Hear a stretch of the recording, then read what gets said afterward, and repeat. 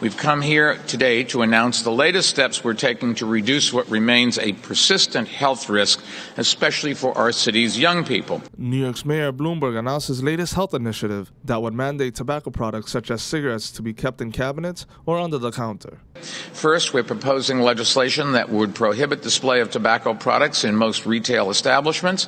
The reason? Such displays suggest that smoking is a normal activity and they invite young people to experiment with tobacco. This is not a normal activity, and experimenting when you have something that's addictive is the first step to being addicted. If Bloomberg is able to pass this law, the cigarettes could only be seen during purchase and restocking.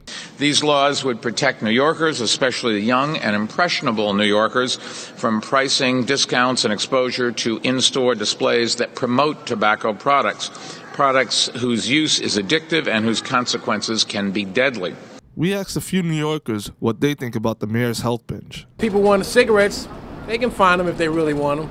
They don't need to have all the banners and all of that stuff around behind the counter for kids to go into stores. It's not going to help that much, but probably for the young kids, yeah, you can say that. But I mean, it depends. It all depends. History has shown that it never helped. Listen, this is our time because who want that? They ask people, and the store people or store manager or anybody, you have a cigarette? Everybody knows, yeah, I have cigarette. They can give me inside or outside. It's not a big deal. The measure is scheduled to be introduced March 20th. This is Anthony Gonsalves for the New York Post.